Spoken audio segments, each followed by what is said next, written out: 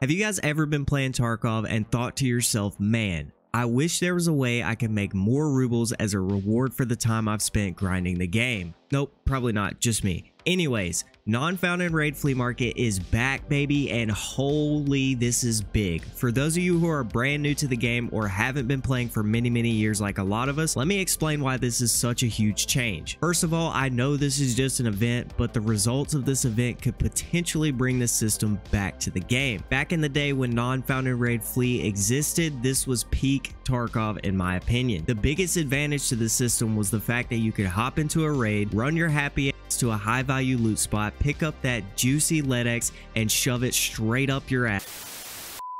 What this means is that no matter if you survive the raid or die, you can sell that LEDX on the flea for fat stacks because items do not need to be found in raid to sell them on the flea market. Now, I know this system is extremely controversial in the community. Some people love it and others hate it. However, you can't beat that feeling of knowing you have an item in your secure container that basically covers the cost of the kit you brought in. What this does, for me at least, is it allows me to play a raid more freely and be more willing to engage in PvP because I know if I die, it's not a huge deal. Now, all of that aside, there is a huge byproduct that comes along with the non-found and raid flea, which is what we're covering in this video. You see, when you spend hundreds of hours grinding out max traders, or in my case, Lightkeeper, you end up being able to buy in-game items and weapon attachments at a much cheaper cost. So we're going to use the CQCM mask as an example. Unlocking this mask is a major pain in the ass. Long story short, you get it late in the Lightkeeper questline, and once you unlock the ability to buy it, you can purchase it from Ragman for around 80k rubles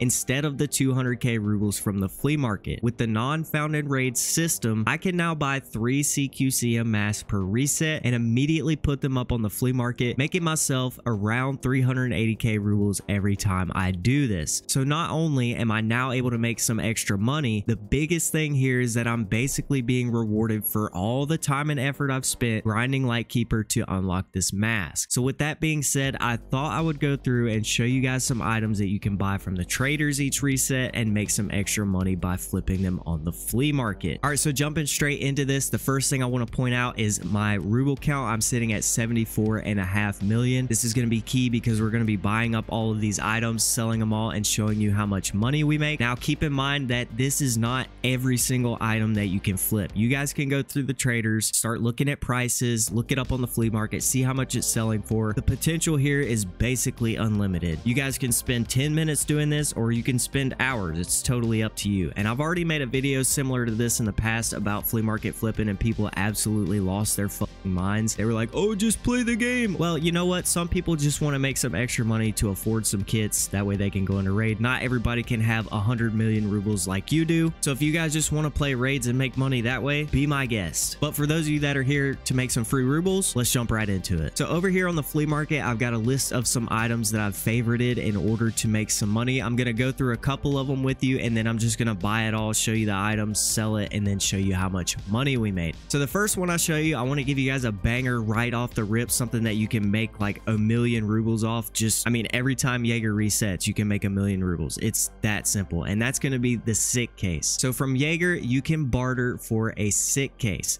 Now, I've already done some math. It costs you about 2.6 mil to buy all of the items needed for that barter. And then as you can see, the cheapest one on the flea right now is 3.5 mil. So you guys can make an absolute ton of money just doing this several times per day as you're playing the game. If this is the only one that you want to do out of this whole video, then that's still a win. So the sick case is probably going to be the biggest money maker on this list, but the next two I want to talk about is the Death Shadow armored mask and the CQCM armored mask. Now, if you guys haven't grinded Lightkeeper and unlocked either of these yet, then this will not apply to you. But if the found and raid system does end up staying in the game, this might be a reason for you guys to grind Lightkeeper. So we already talked about the CQCM. You buy it for about 83k, and most of the time they're selling for around 200, so you can make about 380k per reset on these. And then the Death Shadow mask you can buy for around 58k and sell them for sometimes around 100k or even a little bit more. So those are going to be the 3 biggest ones for me. We're just going to kind of go through and show you some of the small smaller ones where you make a little bit of profit, but when you add them all up, it's a lot of money. Right here, we've got this AK pistol grip. I believe this is a best in slot pistol grip. You can buy it from Skier level 4, I believe. It costs about 16.5k rubles,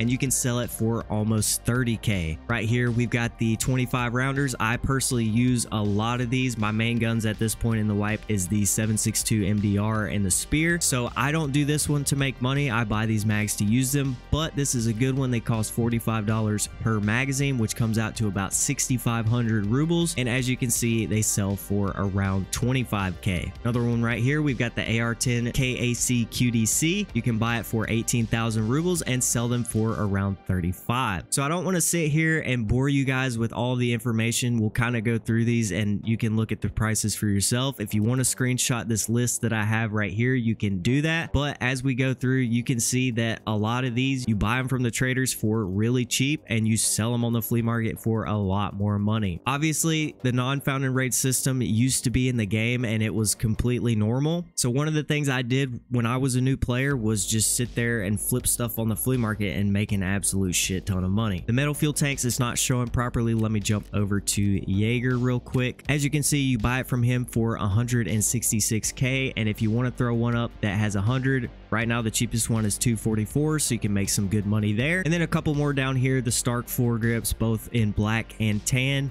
You can kind of do it with Labs key cards. Sometimes these go up, but right now there's an event going on where you don't need key cards to get into Labs, so this one might not be very good for you. And then the last one on my list here is just going to be the RK1. This one's not bad at all. So these are just a few examples of things you can do. As I mentioned earlier, just go through your traders, see what kind of stuff you have. It's going to take a little bit of experimenting, but if you find something that you can flip and make money, just throw it on your wish list here, and it's easy as that. So now what I'm going to do is I'm going to go through this whole list that I have right here, buy absolutely everything and list it all on the flea market, sell it all, and then we will come back and I will show you guys how much money we made flipping just however many items this is. I don't know, 15, 20 items. Again, we're starting at 74,500,000 rubles. Even when we're done with all of this, we'll be able to see an accurate number of how much money we made. Okay, so these are all of the items that I bought. As you can see, our number is down. We spent 3,296,395 rubles to buy all of these items. So I'm going to go ahead and list everything on the flea. Once it's all sold, we'll come back and I'll show you guys how much money we made.